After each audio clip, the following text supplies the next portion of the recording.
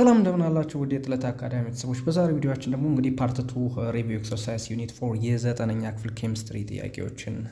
በፓርት 1 ከ1 እስከ 10 ትሩ ፎልስ ኩዌስችኖች መስራታችን ይታወሳል። ፓርት 2 ደግሞ እንግዲህ ከፊል ዘ ብላንክ ስፔስ ኤንድ ወርክአውቶችን እንሰራለን ማለት ነው። አብራችሁን ቆዩ። ኦኬ ኩዌስችን ነምበር 11 the oxidation number of sulfur is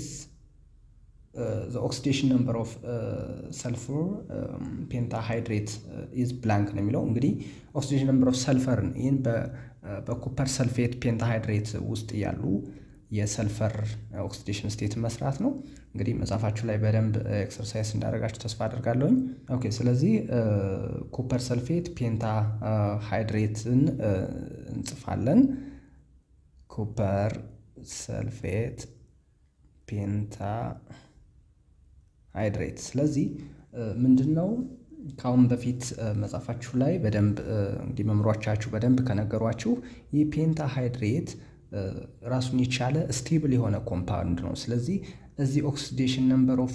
ሰልፈርን ካልኩሌት ለማድረግ ያን ያክል አያስፈልገንም ምክንያቱም የዚህ ኦክሲዴሽን ነምበር ስቴብል ኮምፓውንድ ስለሆነ 0 ነው ማለት ነው። ስለዚህ ከዚህ ውስጥ የምንፈልጋት የማን ነው የሰልፈርን ብቻ ነው የሚሆነው የሰልፈርን ብቻ። ስለዚህ ከኮፐር ሰልፈር ውስጥ ኮፐር +2 ነው ምክንያቱም ሰልፌት -2 ሲሆን ነው አጸግብሮት ሲፈጥሩ ኮፐር ሰልፌት ሆኖ የሚወጡት አይደለ። ስለዚህ የኮፐር +2 እዚህ ጋር ይኖርናል። ሰልፈርን x እንላታለን ዜን ኦክሲጅን -2 አለች። ስለዚህ የዚህን ኮምፓውንድ ወይም ኮኦርዲኔሽን ኬሚስትሪ ባለ ኮኦርዲኔት አድርገው ከዋተር ጋር የሰጡት ነው። የዚህን ኮምፓውንድ ሰልፈር ምን ያህል ኦክሲዴሽን ነምበር እንዳለው እናያለን። ስለዚህ 2 የኮፐሩ ፕላስ ኤክስ የሰልፈሩ ፕላስ -2 ታይምስ እቺ ሰብስክሪፕቷ 4 አለች ማለት ነው። 4 አለች which is equal to 0 ለምንድን ነው 0 ያልነው? any stable compound oxidation ወይም ቻርጁ 0 ስለሆነ ኦክሲዴሽን ነምበሩ stable compound ስለሆነ ኮፐር ሰልፌት ማለት ነው። ስለዚህ 2 plus x plus -2 times 4 -8 ይሆናል እኩል ነው 0 then 2 plus x -8 which is equal to 0 then 2 plus x which is equal to 8 and ወደ እዚህ shift ስናረጋት ስንት ሆነ +8 x which is equal to 8 minus 2 then 6 ስለዚህ የሰልፈር ኦክሲዴሽን ነምበሩ 6 +6 ነው ማለት ነው። ኦኬ question number 12 the value of equilibrium constant k is changed or affected by blank. so equilibrium constant k እንግዲህ factors that affect equilibrium constant ሚል መጻፋችሁ ላይ በደንብ አለ ካሁን በፊትም እንደተማርነው እንግዲህ equilibrium constanትን affect ከሚያደርገው ምንድነው ነው? ኦኬ the temperature ስለዚህ ምንድነው the value of the equilibrium constant k is changed or affected by በምንድነው affect የሚደረገው በቴምፕሬቸር ነው temperature. Okay, question number 13 out of all factors the rate of heterogeneous reaction is highly influenced by blank. አሁን factors that affect reactionዎች እንግዲህ አይተናል temperature, pressure and concentration, surface area እያልን አይተናቸዋል። ከነዚህ all factors ውስጥ rate of heterogeneous reaction affect የሚያደርገው ማን ነው? አሁን heterogeneous reaction በማለት በመጀመሪያ ምንድነው? heterogeneous reaction ማለት the reactants have different phases ምንድናቸው? solid and liquid ወይም gas or liquid ወይም gas or solid እነዚህ ተመሳሳይ የሆነ ፌዝ ሪአክሽን የሚያደርግበት ወይም ተቃራኒ የሆኑ ፌዞች ለምሳሌ zinc is solid plus oxygen is gas which give us zinc oxide solid. አሁን here is zinc is the solid and oxygen is the gas ስለዚህ እነዚህ ምን ይባላሉ? heterogeneous reaction ይባላል ይሄ በሪአክታንት ሳይዶች ያሉ አጸግቦት የሚፈጥሩ ዲፈረንት ፌዝ ካላቸው ምን በመባል ይታወቁ ማለት ነው heterogeneous reaction ይባላል ስለዚህ ይሄንን heterogeneous reaction ምንድነው ኢንፍሉዌንስ የሚያደርገው ምንድነው ተጽዕኖ ሊያሳድርበት የሚችል ነው የሚለው ስለዚህ ቴምፕሬቸር ብንጨምር ምንም አሁን እንደምታዩት ሪአክሽን ላይ ቴምፕሬቸር ብንጨምር ዚንክም ኦክሲጅን ቴምፕሬቸር ብንጨምር ሁለቱም እኩል ሪአክሽን ይፈጥናል ምንም እንትን የለውም ግን በጣም ፋክተር ያለው ከነዚህ ውስጥ ፋክተር ያለው ምንም በሪአክሽን ላይ ተጽዕኖ የሚያሳድር ምንድነው ሰርፌስ ኤሪያ ነው ምክንያቱም ሰርፌስ ኤሪያ small amount of concentration አሁን የዚንክን ኮንሰንትሬሽን በጣም ትንሽ ብትሆን እና ሪአክሽን የሚያደርጉበት ቨዝሉ ሰፊ ይሆናል ማለት ነው ምክንያቱም የኮንሰንትሬሽን ኦፍ ሪአክታንት ያነሰ ሰድ ሰርፌስ ኤሪያ ኦፍ ዘ ቨዝል በጣም ይሰፋል በዛን ጊዜ ሪአክሽን ሄትሮጂነስ ሪአክሽኑ ይፈጥናል እንደማለት ነው ስለዚህ ከሁሉም ከተዘረዘሩት ፋክተሮች ውስጥ በጣም ኢንፍሉዌንስ የሚያደርገው ሰርፌስ ኤሪያ ነው ማለት ነው ሰርፌስ ኤሪያ ነው ኦኬ ፓርት 2 እንግዲህ fill the blank space ይሄንን ይመስላል ፓርት 2 እንጨርሰናል ፓርት 3 problem to solve the problem ነው question number 14 how many grams of oxygen can be prepared by the decomposition of 12 grams of mercury to oxide አንዚ mercury to oxide ነው የሚለው mercury to oxide እንግዲህ ይሄንን በሪአክሽን መንገድ መልክ ማየት እንችላለን here is a mercury Hg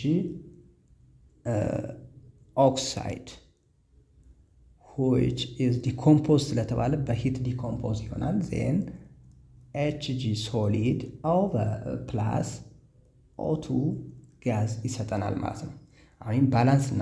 ባላንስ እናድርገው እዚህ ጋር 2 እዚህ ጋር 2 then oxygen to 2 is balanced chemical equation is here ስለዚህ ጥያቄው ላይ ምንድነው የሚለን how many grams of oxygen can be prepared by the decomposition of 12 gram of mercury oxide ነው አሁን mercury oxide decompose ሆኗል ስለዚህ እዚህ ጋር 12 gram of mercury oxide is decomposed into mercury plus oxygen ስለዚህ ምን ያህል ኦክሲጅን ተመረተ ነው የኦክሲጅን አማውንት ነው ይጠይቃል ስለዚህ x እንለዋለን x then 12 gram over 2 into this is 2 then የሜርኩሪ ኦክሳይድ ሞለኪላር ነምበሩ ስንት ነው ሞለኪላር ማሱ ሜርኩሪ 200.6 plus የኦክሲጅን 16 አለ which is equal to x over oxygen እዚህ ጋር 2 times 16 32 ይሆናል ማለት ነው በሁለት 6 ስለዚህ 6 over 216.6 which is equal to x over 32 አሁን ክሮስ እናርገዋለን ክሮስ እናረጋው 6 times 32 which is equal to x times 216.6 then ሲካፈል ለ216.6 ሲካፈል ለ216.6 x ይቀራል then x which is equal to 6 ሲባዛ በ32 ስንት ነው 192 over 216.6 which is equal to 0.886 ስለዚህ የኦክሲጅን አማውንት ምን ያህል ነው 0.886 gram of oxygen is produced ማለት ነው Okay, question number 15. 25 gram of ammonia is mixed with 4 mole of oxygen in the given reaction. Given reaction, 4 mole of ammonia plus 5 mole of oxygen, which give us 4 mole of nitrogen oxide plus 6 mole of water is written here in the question. So, question A, which is the limiting reactant? Now, reaction ውስጥ limiting reactant የትኛው ነው what mass of nitrogen oxide is formed and what mass of water is formed የሚለው ደግሞ B እና C ላይ ተጽፏል ማለት ነው ስለዚህ የአሞኒያ ጊብናችን በግራም ነው የተሰጠን 25 ግራም በየሞል በኦክሲጅን ደግሞ በሞል ነው የተሰጠን ስለዚህ 25 ግራም ኦፍ አሞኒያን ተጠቅመን ምን ያህል ናይትሮጅን ኦክሳይድ አመረትን ወይም ደግሞ 4 ሞል ኦፍ ኦክሲጅን ተጠቅመን ምን ያህል ናይትሮጅን ኦክሳይድ አመረትን የሚለውና ሪአክታንት ወይም ኤክሰስ የሆነው ሪአክታንት የትኛው ነው የሚለውን ለመስራት ኢኩዌሽናችን እንጻፍና እንጀምራለን ማለት ነው። ኦኬ 4 ሞል ኦፍ አሞኒያ NH3 plus 5 mole of oxygen which give us 4 mole of nitrogen oxide plus 6 mole of water እዚህ ጋር እንግዲህ የተሰጠን ኢኩዌሽን ይሄ ነው የተሰጠን ኢኩዌሽን። ስለዚህ ከዚህ ውስጥ 25 ግራም ኦፍ አሞኒያ and 4 mole of oxygen ተሰጥቶናል። ስለዚህ በ25 ግራም በሚለው መጀመሪያ እንስራ። 25 ግራም ተሰጥቶናል የማን የአሞኒያ። ስለዚህ x ናይትሮጅን ኦክሳይድ የማይታወቅ ናይትሮጅን ኦክሳይድ እናመርታለን ማለት 25 ግራም ተጠቅመን። ስለዚህ 25 ግራም ኦቨር 4 ኢንቱ ሰብስክሪፕቱ ማለት ነው የናይትሮጅን ሞለኪውላር እንትኑ ስንት ነው 14 ሲደመር 3 ሃይድሮጅን 3 አለ እዚህ ጋር 17 which is equal to x over 4 into ናይትሮጅን 14 ኦክሲጅን 16 ሲደመሩ ሁለቱ 30 ይሆናል ማለት ነው። ኦኬ ይሄን ክሮስ እናድርገው 4 ታይምስ 17 ታይምስ x አለ which is equal to 4 into 30 times 25 አለ then 4 በ4 ይቀለላል ያላባዛውት እንደሚቀለል ለማሳየት ነው። ስለዚህ 17x which is equal to 30 times 25 ስለዚህ x which is equal to 30 times 25 over 17 750 over 17 ይሆናል ማለት ነው። ኦኬ ውጤቱ 44 over 44.11 ይመጣል ማለት ነው። 44.11 ምን ግራም 44 ግራም ናይትሮጅን ኦክሳይድ ማምረት ይቻላል። አሁን 25 ግራም ኦፍ አሞኒያን ተጠቅመን 44 ናይትሮጅን ኦክሳይድ ማምረት እንችላለን። ስለዚህ 4 ሞል ኦፍ ኦክሲጅን ተጠቅመን ደግሞ እንግዲህ ይችን ቁጥር ያዙልን 44.1 የሚለውን። ስለዚህ ይሄን አሁንም የኦክሲጅንን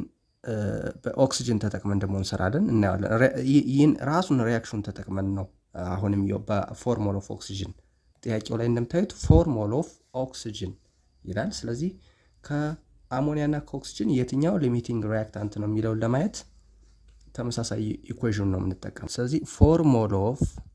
ሞል ኦፍ ኦክሲጅን ብንጠቀም 4 ሞል ኦፍ ኦክሲጅን ተጠቅመን x የተባለ ሞል ኦፍ ናይትሮጅን ኦክሳይድ እናመርታለን ነው። ስለዚህ 4 over 5 አሁን ሞል ነው 5 ሞል ነው which is equal to x over አሁንም 4 ሞል እዚህ ጋር 4 ስለሆነ ማለት ነው። then cross እናድርገው x times 5 which is equal to 4 times 4 then 5x which is equal to 16 ስለዚህ x which is equal to 16 over 5 ውጤቱ 3.2 ይሆናል 3.2 ሞል። አሁን ይሄንን ወደ ግራም እንወስነው ምክንያቱም ከአሞኒያ በ25 ግራም ነው የተወሰነው። ስለዚህ በ1 ሞል ኦፍ በ1 ሞል ኦፍ NO ምን ያህል ግራም እናዘጋጃለን? አሁን ይችን 4 እንተውና NOን ብቻ። ስለዚህ 30 ግራም ፐር ሞል እናዘጋጃለን ማለት ነው በአንድ ሞል ውስጥ። ስለዚህ ፐር ሞል ምትለዋን እናወጣትና በአንድ ሞል ኦፍ NO ስንት ነው 30 ግራም ይሆናል። በ3.2 ሞሉ ምን ያህል ግራም ይሆናል ነው x። ስለዚህ ክሮስ እናደርጋለን ማለት ነው። ስለዚህ 3.2 ሞል ታይምስ 30 ኦቨር 1 ሞል ስንት ይሆናል x የተባለ ግራም ሞል በሞል ስለሚጣፋል። ስለዚህ x which is equal to 3.2 times 30 ይሆናል ማለት ነው። 3.2 times 30 ውጤቱ 96 ግራም ይሆናል። አሁን 96 ግራም ናይትሮጅን ኦክሳይድ እንግዲህ ቅድም እንግዲህ ያገኘነውን እናያለን እንጻፈውና 25 ግራም አሞኒያን ተጠቅመን አሞኒያን ተጠቅመን 44.11 ግራም ናይትሮጅን ኦክሳይድ አመረትን 4 ሞል ኦክሲጅን ተጠቅመን ደግሞ ምን ያህል ነው ያመረትነው 96 ግራም ናይትሮጅን ኦክሳይድ አመረትን ስለዚህ ኤክሰስ የትኛው ነው ኤክሰስ ይሄ ነው ምክንያቱም ትልቅ ቁጥር ያመጣ ነው ይሄ ነው ስለዚህ ሊሚት ምትባለዋ ሪአክሽኑ የሚወሰንበት በሊሚቲንግ ሪአክታንቱ ነው አይደል ስለዚህ ሊሚቲንግ ሪአክታንቱ ማን ነው አሞኒያ ነው ማለት ነው ስለዚህ አሞኒያ ምንድነው ሊሚቲንግ ሪአክታንት ስለዚህ አሞኒያ ምንድነው ሊሚቲንግ ሪአክታንት ይባላል ማለት ነው ኦኬ ስለዚህ የኤን መለስን አሞኒያ is the limiting reactant B what mass of nitrogen oxide is formed እንግዲህ የናይትሮጅን እንዳጋጣሚ ሰርተናል በማን ነው የምትሰሩት በሊሚቲንግ ነው የሚሰራው አንደዚህ ሪአክሽን ላይ ስትጠየቁ መጀመሪያ ሊሚቲንግ ሪአክታንቱን ካወቃችሁ በኋላ ነው ሌሎችን ማስ የምትፈልጉ ምክንያቱም በኤክሰሱ ከሰራችሁት ማሱ ልክ አይሆንም ሪአክሽኖች ሁሉ ጊዜ የሚወሰኑት በሊሚቲንግ ሪአክታንቱ ነው በሊሚቲንግ ሪአክታንቱ ምክንያቱም ፋክተርስ that affect ሪአክሽኑ is limiting reactant ወይም reagentቱን በሊሚቲንግ ሪአክታንቱ ይሰራና ስለዚህ የናይትሮጅን ምን ያህል ነው የምናዘጋጀው ማሱ ስንት ያህል ነው 44.11 ግራም ናይትሮጅን ኦክሳይድ እናመርታለን ማለት ነው ቢ ላይ ስለዚህ የሲ ላይ what mass of water is formed ስለዚህ የዋተር መስራት እንችላለን ስለዚህ በ25 ግራም ነው እንግዲህ አሞኒያ ነው ምን ያህል ዋተር እናመርታለን ነው ስለዚህ 25 ግራም ኦቨር 4 ሞል ኦፍ 17 ግራም ፐር ሞል እኩል ነው x ኦቨር 6 ኢንቱ የዋተር ሞለኪውል ስንት ነው እቺ 2 16 18 ይሆናል ስለዚህ ክሪክሮስ ብናደርገው 25 ታይምስ 6 into 18 which is equal to 4 into 17 into x ስለዚህ ለማቃለል ነው አሁን በሁለት እቺ በሁለት 3 ይሆናል እሺ then 3 ሲባዛ በ25 75 ሲባዛ 18 which is equal to 2 ሲባዛ 17 x አለች x ማለት ነው then አሁን በሁለት 9 ይሆናል ማለት ነው ስለዚህ 75 ሲባዛ በ9 which is equal to 17 x then x which is equal to 75 ሲባዛ በ9 ሲካፈል ለ17 ውጤቱ 39.71 አካባቢ ግራም የሚመጣው ማለት ነው ስለዚህ በሊሚቲንግ ሪአክታንቱ አሞኒያ ስለሆነ አሞኒያን ተጠቅመን የምናገኘው የዋተር አማውንት 39.71 ግራም ዋተር ፕሮዲዩስ ማድረግ እንችላለን ማለት ነው ኦኬ ወደ 16ኛው ጥያቄ እንሄዳለን 16ኛው ጥያቄ consider the following reaction dinitrogen pentaoxide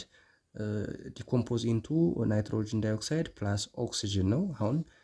dinitrogen pentaoxide በዲኮምፖዝ ሲሆን nitrogen oxide እና oxygen gas ይሰጣናል ማለት ነው so when 14 gram of dinitrogen pentaoxide decomposes 4.5 gram of oxygen is formed what is the percentage yield ነው እንግዲህ ስለ yield true false ጥያቄዎች ላይ part 1 ሰርተናል yield ምርት ማለት ነው ወይም produce የሆነ amount of product ማለት ነው ስለዚህ percentage yield actual yield and theoretical yield የሚባለው አለ ስለዚህ አሁን እዚህ ጋር የተሰጠን 4.5 gram of oxygen is formed 40 gram of dinitrogen pentaoxide ተጠቅመን ዲኮምፖዝ እናደርገው 4.5 gram of oxygen አገኘን formed ማለት አገኘን ነው የሚለው ያ ማለት actual yield ነው ማለት ነው ስለዚህ percentage yield ለማግኘት percentage ፎርሙላው ምንድነው actual yield over theoretical yield times 100 ማለት ነው ስለዚህ በፐርሰንት ነው የሚገለጽ ስለዚህ ማንንም እንፈልጋለን theoretical yield ወደ actual ከመዳችን በፊት በቲዮሪ ምን ይመስላል የሚለውን እናያለን በቲዮሪ ምንድነው 40 gram of dinitrogen pentaoxide ዲኮምፖዝ አድርገን እንየው ከሪአክሽኑ ላይ ወስደን ማለት ነው ሪአክሽኑ 2 ሞል ኦፍ dinitrogen pentoxide decomposes and it gives 4 mole of nitrogen dioxide plus 1 mole of oxygen ስለዚህ መጀመሪያ ላይ ሪአክሽኑ ባላንስድ መሆኑን እናያለን 4 ናይትሮጅን ኦኬ 10 እዚህ ጋር 8 ስለዚህ ባላንስድ ነው ስለዚህ 40 ግራም ኦፍ dinitrogen pentoxide ተጠቅመን ምን ያህል ኦክሲጅን እናመርታለን የሚለውን በቲዮሬቲካል ይልዱን እናገኛለን x amount of oxygen እናመርታለን ማለት ነው ስለዚህ 40 ግራም ኦቨር 2 ሰብስክሪፕቱ አለ ቅንፍ የናይትሮጅን ነው 14 ባዛ በ2 28 ሲደመር የኦክሲጅን ስንት ነው 16 ባዛ በ5 80 መሰለኝ 80 ያ 80 which is equal to x over oxygen 2 ነው 16 ሲባዛ በ2 32 ይሆናል ይሄን ክሪክሮስ እናደርገው 40 times 32 which is equal to x times 2 times 28 ሲደመር 80 108 ማለት ነው ስለዚህ በሁለትና ሁለትን በማናጠፋ እዚህ ጋር 20 ትሆናለሽ ማለት ነው ስለዚህ 20 ሲባዛ በ32 ስንት ይሆናል 64 0 ስንጨምርበት 640 which is equal to 108 x ይሆናል ማለት ነው ስለዚህ ሲካፈል ለ108 x which is equal to ይጣፋል 640 ሲካፈል ለ108 x which is equal to 5.93 gram of oxygen እናመርታለን ይህ ምንድነው ይህ ቲዮሬቲካል በቲዮሬቲካል yield የሚባለው ነው yield ለምን በቲዮሪ ይሄንን ያህል እናገኛለን ብለን የተናገርነው ቲዮሬቲካል yield ኦኬ አሁን ማንን እንሰራለን ፐርሰንቴጅ ይልዱን ማለት ነው ኦኬ ስለዚህ አክቹዋል ይልዱ ስንት ነው የተሰጠን ጥያቄው ላይ 40 ግራም ኦፍ dinitrogen pentoxide decompose እናደርግ 4.5 ግራም ኦክሲጅን ነው የምናመርተዋል 4.5 ግራም ኦፍ ኦክሲጅን ቲዮሬቲካል ይልዱን ደግሞ እዚህ ካልኩሌት አድርገን አግኝተናል ስለዚህ percentage yield which is equal to actual yield over theoretical yield times 100 ነው ስለዚህ percentage which is equal to 4.5 actual yield over 5.93 times 100 ይሄ ካልኩሌት ስታደርጉት ውጤቱ 75.88% እናመርታለን ማለት ነው 75.88 achievement ይሄ percentage yield ምንድነው የሚነግረን በሪአክሽናችን ውስጥ ፐርፎርማንሱን የሪአክሽናችን ፐርፎርማንሱን ነው ማለት ነው ስለዚህ በመቶኛ እኛ ፐርፎርም ያደረግነው 75.88% ቲዮሬቲካል ይልዳችን ለማግኘት ይሄን ያህል ፐርፎርም አድርገናል በአክቹዋል ይልዱ ላይ ማለት ነው 17ኛው ጥያቄ ስንሄድ consider the following equilibrium ስለዚህ equilibrium reaction እዚህ ጋር ተሰጥቶናል እንግዲህ nitrogen plus 2 mole of water plus heat which give us 2 mole of nitrogen monoxide plus 2 mole of hydrogen gas አሁን እንደምታዩት heat የተጠቀምነው ሪአክታንቱ ላይ ነው ስለዚህ ሪአክሽኑ ኢንዶተርሚክ ነው ማለት ነው ኢንዶተርሚክ ሪአክሽን ነው ስለዚህ how would the equilibrium of the system be affected by the following changes አዞይ እነዚህ ጥያቄዎች ሁሉ ጊዜ በተለያየ በምርጫም ባዛምድም በትሩ ፎልስም ይመጣሉ እንደዚህ አይነት ጥያቄዎችና በደንብ 17ኛውን በደንብ እንተከታተሉኝ ፈልጋለሁኝ a increase the temperature on temperature እንደምታዩት ኢንዶተርሚክ ሪአክሽን ነው ምክንያቱም ሪአክታንት ላይ ነው ቴምፕሬቸር የጨመርነው ስለዚህ a increase temperature ብንጨምር ምን ይሆናል ነው እንደምታዩት ሪአክሽኑ ይሄ ሂት ሪአክታንት ላይ ነው ያለው ሪአክታንት ላይ ስለዚህ ኢንዶተርሚክ ሪአክሽን ነው ኢንዶተርሚክ ሪአክሽን ነው ስለዚህ በኢንዶተርሚክ ሪአክሽን ጊዜ ኢንክሪዝ ቴምፕሬቸር ብናደርግ ቴምፕሬቸሩን ብናደርገው ሪአክሽኑ ወደየት ሽፍት ያደርጋል ነው ወደየት ሽፍት ያደርጋል ወደ ራይት ነው ወይስ ወደ ሌፍት ነው ሽፍት የሚያደርገው ስለዚህ ይሄንን ሂት በደንብ ብንጨምረው የበለጠ ፕሮዳክት እናገኛለን ማለት ነው ስለዚህ ሪአክሽኑ ሽፍት የሚያደርገው ወደ ማን ነው ወደ ፕሮዳክቱ ስለዚህ ይሄ ፕሮዳክት ሳይድ ደግሞ ወደ ራይት ሳይድ ነው ማለት ነው ወደ ራይት ሳይድ ሽፍት ያደርጋል ስለዚህ እዚህ ላይ ወደ ራይት ሳይድ ሽፍት ያደርጋል ማለት ነው ሪአክሽኑ ሪአክሽን ሽፍትስ ፎርዋርድ ወይም in the product side ወይም in for right side forward ያደርጋል ነው የቢ ላይ ደግሞ increase the concentration of nitrogen አሁን የዚህን concentration አሁንም እዚህ ጋር ሪአክታንት ላይ ነው ሪአክታንት ላይ ይህን concentration ብንጨምረው ብዙ ጊዜ ሪአክሽኑ ሽፍት የሚያደርጉት ከሃይ አማውንት ወደ ሎ አማውንት ነው ማለት ስለዚህ ሪአክታንቱ ላይ concentration ስንጨምረው አሁንም ሪአክሽኑ ሽፍት የሚያደርገው ወዴት ነው ወደ ፕሮዳክት ሳይድ ነው ስለዚህ ወደ ራይት ሳይድ ነው ወደ ራይት ሳይድ ሽፍት ያደርጋል ማለት ነው ሲ ላይ ሲ remove all nitrogen monoxide and hydrogen gas ይሄ ማለት ፕሮዳክት ላይ ነው ያሉት እነዚህ ፕሮዳክት ላይ እንደምታያቸው ናይትሮጅን ሞኖክሳይድ እና ሃይድሮጂን ጋዝ ነው ያሉት ስለዚህ እነዚህን በሙሉ ብናስወግዳቸው እነዚህን ብናነሳቸው ፕሮዳክት የለም ማለት ነው ፕሮዳክት ከሌለስ መቼም ሪቨርስ ሪአክሽን ፕሮዳክት ሳይኖር ሪቨርስ ሪአክሽን አይኖርም አይደለ ስለዚህ ተመልሶ ሌላ ፕሮዳክት እንዲፈጠር ነው እንጂ የሚያደርገው ወደ ሪቨርስ ሪአክሽን ወደ ሌፍት አይመለስም ስለዚህ እየቀነስን ስንሄድ ተመልሶ ዛው እየቀነስን ወደ ሎ አማውንቱ ላይ ነው የሚሆነው ማለት ነው አሁንም ወደ ራይት ሳይድ ሽፍት ያደርጋል ምክንያቱም እነዚህን ስናነሳቸው ፕሮዳክት ከሌለ ሪቨርስ ሪአክሽን ስለማይኖር ተመልሶ ሪአክታንት ላይ የነበሩት ወደ ፎርዋርድ ሪአክሽኑን ያካሂዳሉ ማለት ነው ወደ ራይት ሽፍት ያደርጋል ዲ ኮምፕረስ ዘ ሪአክሽን ቬዝል እንግዲህ እዚህ ላይ በደንብ አስተውሉ ሪአክሽን ቬዝሉን ኮምፕረስ ማድረግ ማለት ብንጨምቀው ለምሳሌ ኳስ ብንጨምቀው ከውስጡ ያሉ ያ ማለት ምንድነው ፕሬሸር ጨመርንበት ማለት ነው አሁን ፕሬሸር ኢንክሪዝ ፕሬሸሩን ስንጨምርበት ወዴት ሽፍት ያደርጋል ጋዝ ናቸው እንግዲህ ሪአክሽኑ እንደምታዩት ጋዝ ነው ስለዚህ ከከፍተኛ ሞል ወዳለው ወደ ዝቅተኛ ሞል ወዳለው ነው የሚሄድ ስለዚህ እዚህ ጋር 1 ሞል አለ እዚህ ጋር ሪአክታንት ላይ 1 ሞል 2 ሞል ሪአክታንት ላይ ማለት ነው 3 ሞል አለ ሪአክታንት ላይ ፕሮዳክት ላይ ደግሞ 2 ሞል እዚህ ጋር 2 ሞል 4 ሞል አለ ስለዚህ ፕሮዳክት ላይ 4 ሞል አለ ስለዚህ ሪአክታንት ላይ 3 ሞል አለ እንደምታዩት 1 ሞል ኦፍ ናይትሮጅን + 2 ሞል ኦፍ ዋተር ስለሆነ እዚህ ጋር ግን 2 ሞል ኦፍ ናይትሮጅን ሞኖክሳይድ and 2 ሞል ኦፍ ሃይድሮጅን ስለሆነ 4 ሞል አለ እዚህ ከከፍተኛ ሞል ወደ ዝቅተኛ ሞል ስለሚወድ ሪአክሽኑ ሽፍት የሚያደርገው ባክዋርድ ሽፍት ያደርግና ወደ ሌፍት ሽፍት ያደርጋል ማለት ነው ከከፍተኛ ሞል ወደ ዝቅተኛ ሞል ሽፍት ያደርጋል ፕሬሸር ስናደርግ ማለት ጋዝ ስቴት ስለሆኑ ሪአክሽኖች ኢ ላይ decrease the volume of the reaction with እና ዲ ተመሳሳይ ናቸው ያኛው ኮምፕረስ ስላለ የቃላት ልዩነት ነው እንጂ decrease volume of the reaction ማለት ሪአክሽኑን አሁንም ቮሊዩሙን ቬዝሉን ስንጨምቀውና ቮሊዩሙን ቀነስከው አንድ ነው ስለዚህ ወደ ሌፍት ሽፍት ያደርጋል ማለት ነው ኤፍ ላይ decrease the amount of